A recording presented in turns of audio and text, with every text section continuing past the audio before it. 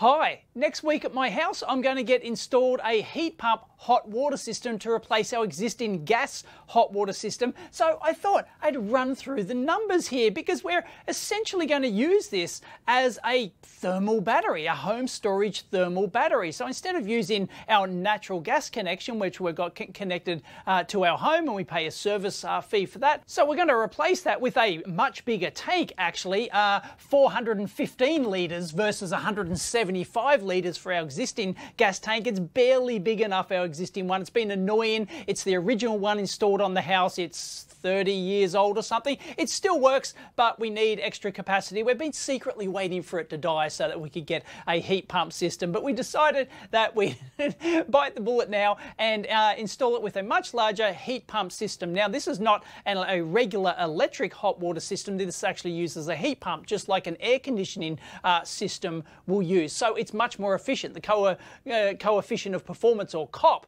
I think is like 6 or 7 or something like that. It's really good. Now, that doesn't break the laws of physics. It's not like you get 7 times the power output than what you put in electricity. It's that you get 7 times the equivalent heat energy out than you put in for electricity. Anyway, we won't go into the whole coefficient of performance thing. That's how air conditioners work. And the heat pump hot water system works the same way. You've got your steel tank. Here's a photo. Your steel tank and an external heat pump, which works exactly the same as your reverse cycle air conditioner would in heating up your home. And yes, here in Australia, we don't have these like central heating systems like you guys get in Europe and America and stuff like that. It's just not a thing. People talk about, oh, Dave, where's your boiler?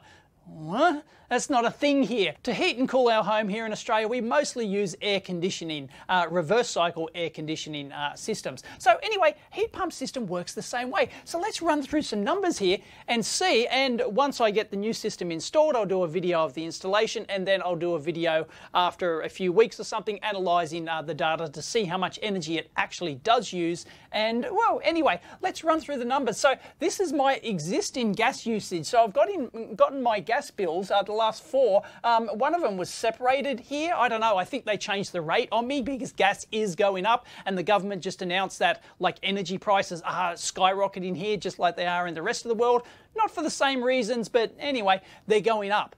That's not the reason we're getting it installed. We just want to use more of our excess solar, which we're currently exporting to the grid. So what I've got here is my gas usage in megajoules, because they actually tell us that on our electric bill. And then I've converted that to the electrical equivalent because it's just energy. You can actually convert megajoules to kilowatt hours and kilowatt hours to megajoules. It's essentially the same thing. And then I've got the number of days it went for. Then I've got the cost for those number of days. So we can work out the cost per day here, and we can also work out the kilowatt hour energy per day so that we can actually compare it with the electric heat pump hot water system. Now this megajoules number they give us every month, not only does it change based on the usage, of course, but it also changes. There's actually 2 extra variables in there, which is the heating value and the pressure factor as well. But we don't need to go into that sort of details. They give us the megajoules, so we can convert to kilowatt hours. So anyway, if you average these numbers, it's costing us around about $2 a day, and that includes the connection fee, but we plan on disconnecting the gas entirely because the only other gas appliance we've got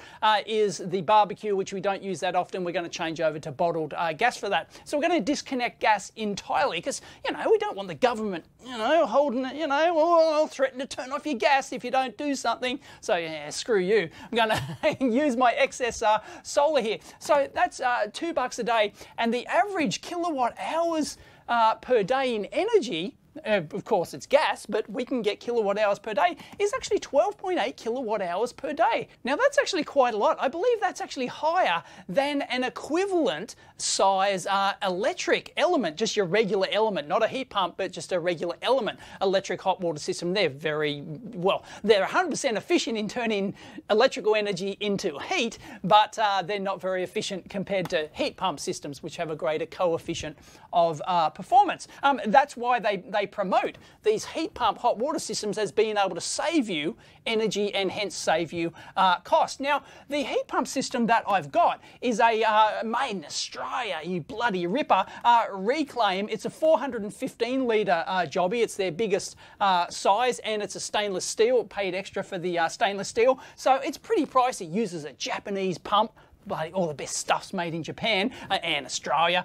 So it's actually very pricey. It's like the highest, I think it's one of the highest price heat pump hot water systems. You can get a lot cheaper, but you know, there might be some, you know, made in China thing or something, right? So it's $5,500. That's the cost for the install and to change, you know, to cut off the gas and change all the pipe work and everything. So that includes install, plus there's some government rebate on top of that. I think there's about $1,000 worth of government, state, and there's two different rebates, state and federal, I believe. Anyway, so that's what it's costing me, basically $5,500. So from their website, they actually claim that energy per day typically is 3 kilowatt hours for the 315 litre tank version, and its power consumption is like a kilowatt or less. So it doesn't actually take much actual peak power, so there's going to be plenty of power left over to charge our EV and charge our other stuff during the day. So no worries there. So it's really good. It uses less than a kilowatt. So what they're going to do is install just a regular, you know, 10 amp power point next to the heat pump controller, and it just runs from that. It just plugs in to a regular power point. So I'll just be able to plug in my energy meter there, and I'll be able to get data over time. So really easy to actually look at in future videos, monitor the consumption of that. Anyway, so as I said, our current gas tank is about 175 litres per day, and we pretty much use almost that. Sometimes we actually run out, you know, if the kids use a bit more water, somebody has a bath, Mrs. EEVblog stays in there for too long, whatever, right? You know, there's 4 people in the household, but basically I'm going to say that we use that 175 litres per day. Let's just sort of round it to that. We're sort of on the capacity limit. So the 415 litre, we were, you know, I greatly doubt we'd ever use that in one day. We'd have to have so many other people stay in there, and everyone's taking a bath or doing whatever, you know, that's going to use a lot of hot water. So I don't see us, but we're installing the extra capacity just because we can. And it's also used as a thermal battery as well, because we're essentially taking our excess solar energy, which we usually export to the grid and get paid a pittance for, and we're going to store the energy inside our hot water tank. Beauty. So let's assume that we use 175 litres per day, so that the consumption is 1.7 kilowatt hours per day based on the Reclaim's figure. Once again, I haven't measured it. That might change when I actually measure it, but because we're not using the entire tank, you know, it's kind of hard to know how much energy it's going to use, but that's probably in the ballpark. 1.7 kilowatt hours per day. If you compare that to the energy, if you want to know how much energy, actual energy, a gas hot water system uses compared to a heat pump hot water system, there you go. It's about 7.5 times, 12.8 kilowatt hours per day versus 1.7 kilowatt hours per day to be verified. But you know, it's like 7.5 times. It's even worse, as I said, than just a regular straight element electric hot water system. So gas is actually pretty terrible in terms of just pure energy, you know, consumed. Now, of course, you have to go into, you know, the whole, what it costs to, you know, in terms of the embodied energy to actually, you know, extract that gas and distribute it and all that sort of stuff, and the environmental impacts. And you could go, you know, keep going into all that until the cows come home. But just in terms of energy usage, yeah, gas is actually pretty poor. 12.8 kilowatt hours per day. We can lower that to probably 1.7. Winner, chicken dinner. So will this thing pay itself back? Well, the payback period is the cost to us, which is $5,500, divided by the $722 per year that we're going to save, because it's not going to cost us anything. We've got tons of excess energy. Go into that in a second from our solar that we can just use. So it's effectively free for us. So it doesn't, you know, there's no energy cost to us. So it's effectively free. So you divide those, and the payback period seems to be about 7.6 years. But that doesn't include any increases which the government said are coming. They've warned everyone that gas prices are increasing, electricity prices are increasing, so that doesn't include that. That's just based on our current, what we're paying at the moment. And it seems to have jumped up. So it seems to have jumped up from, you know, it was like $1.90, $1.54, $1.71, and it suddenly jumped up. Most recently, this is the most recent bill we had, only went to 6th of September, probably get another one in the next few weeks or a month or something, and it's gone up to $2.82. So it seems like gas prices are really going up here in Australia already. Struth. Now, in terms of how much energy this is going to use per day, do we have enough excess solar capacity? Yeah, it turns out, like by an order of magnitude, or so, almost an order of magnitude or something. Here's a shot of just today's energy. I just screen captured this before, and you can see that we've wasted 19 kilowatt hours, and the day's not even over yet.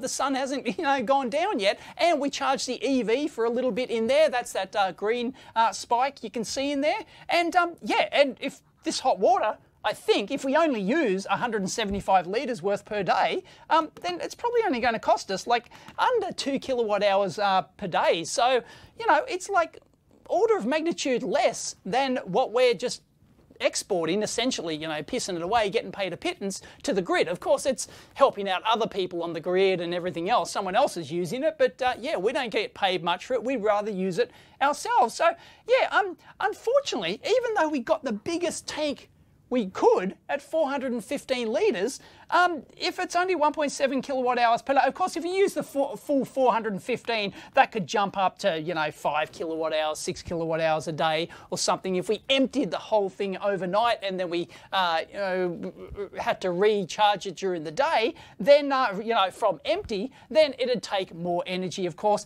And to actually get figures on that, you would have to actually get, really accurate energy figures on that. You would have to know the water flowing, come in and stuff like that, so you could calculate the actual volumetric energy and all that sort of stuff, and that's just way too hard. I'm not going to be doing that. All we need is a kilowatt hour figure per day, and that should do it, and I can do that with a simple mains energy logger. So there you go. This is a before video, and I'll do an install video next week when it's been installed, and then some follow-up videos actually seeing if this 1.7 kilowatt hour per day figure is right. I'd be disappointed if it's over 2 kilowatt hours per day, because they claim 3 kilowatt hours for 315 litres, and we don't use 315 litres. We only use probably, the current tank's only 175. And we've got the lifestyle where we actually do our showers at night. We don't shower in the morning. So charging this up during the day, this reclaim system actually has a timer on it. So we'll set it to time during the day. It's actually designed for this. So it's got a specific mode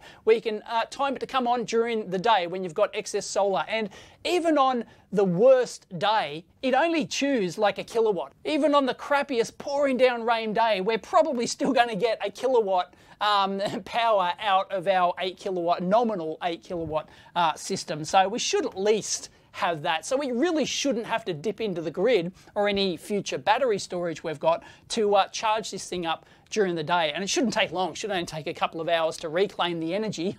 Reclaim, I'm here a week. Reclaim the energy that we used at night when we shower and use the hot water. We don't really use hot water for much else, apart from the sink and stuff like that. We use a bit of hot water for washing up, but our dishwasher uses an electric element hot water, and we do that during the day to use excess, and also our washing machine as well. If we do put it on a hot cycle, that's done during the day, so we can use excess solar from that. They don't use hot water as well, so pretty much we only use hot water for showering and the sink, and that's pretty much it. So anyway, I hope you found that interesting. Yeah, I was surprised at how much energy. I'd never done the calculations before. I was surprised at how much energy natural gas actually used for heating up. I thought it was, quite competitive, but it's not. It looks like it's probably going to be 7.5 times more than what we can get with the heat pump system, and even more than an electric element hot water system. Anyway, if you've got numbers different to this, please leave it in the comments down below, but yeah, look out for future videos. So anyway, I hope you enjoyed that. If you did, please give it a big thumbs up. As always, comments down below and over on the EEVblog forum. Catch you next time. Oh, one more thing, I will actually plug my Odyssey channel. I am actually putting exclusive content over on Odyssey, so if you want some exclusive videos, check them out over there. It's the only place you can see them.